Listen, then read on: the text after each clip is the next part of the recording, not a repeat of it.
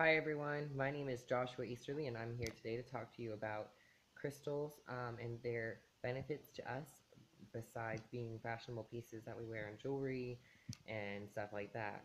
Crystals to me have a lot of meaning and power within them. They are a high vibrational solid source, well solid depends if you're a quantum physicist or not, nothing is solid to them, but the vibration and frequency of said crystals, they vibrate at such a high rate, and especially quartz. I can't remember the exact number, but it's incredible at the amount of seconds and pulsations they're having within them, being such a solid, seemingly solid piece of material or matter.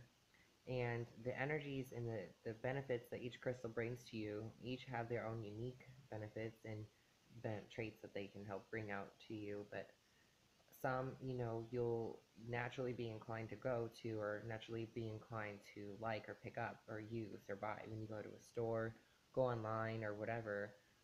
Maybe it's the color or the sheen or the sparkle or the clarity, or maybe it's none of those things. Maybe you like stones that you can't see through at all, like a jasper of sorts. And then there's a plethora of ways you can order or have or buy these things. Some are geodes and some are solid structures. Some are cut to be certain shapes, like hearts and angels, crystal skulls. You might have heard of like the ancient ones they found in Maya cities.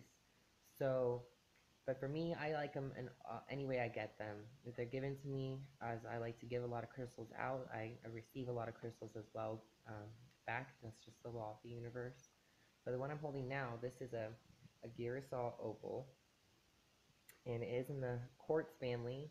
Opal is kind of a misleading term, but as you can see, it's clearly more of a quartz, and it is in the quartz family. And Girasol opal is a very nice, soothing stone.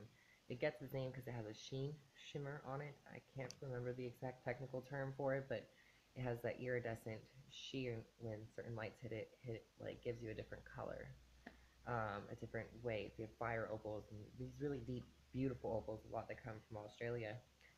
But this is nothing like that. This comes from Madagascar, and it has many, many benefits to the user. It is when you hold it, its vibration or its feeling and sensation it gives is smooth. It's very lightweight, which is misleading from being a normal typical quartz. So it's lightweight and it's very soothing, calming, and it helps aid in the third eye and the upper chakras. For me, I say that because it's a clear stone, and the lighter, clear stones to me also associate with the higher vibrational chakras, whereas your lower ones typically use more solid colors, like the jasper family, red jasper or carnelian, anything that's not lustrous and see-through or reflective in nature or prismatic. But you can look up the many benefits of Girasol opal. I list some below in this video. This video, I just wanted to talk about all crystals and just the general sense of how powerful crystals can be and how much they can impact and change your life. This one here is blue avatite.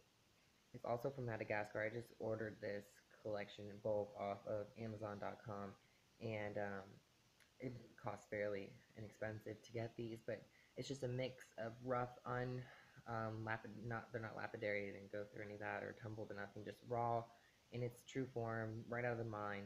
They send them in a pound. It got here really quick, and all these different fun things I have to work with now, all coming from Madagascar. Serpentine, um, I'm not sure if I'm saying that correctly. Also, the dragonstone. There is honey calcite, aragonite, and then um, shell rock or the sheetrock, whatever it's called.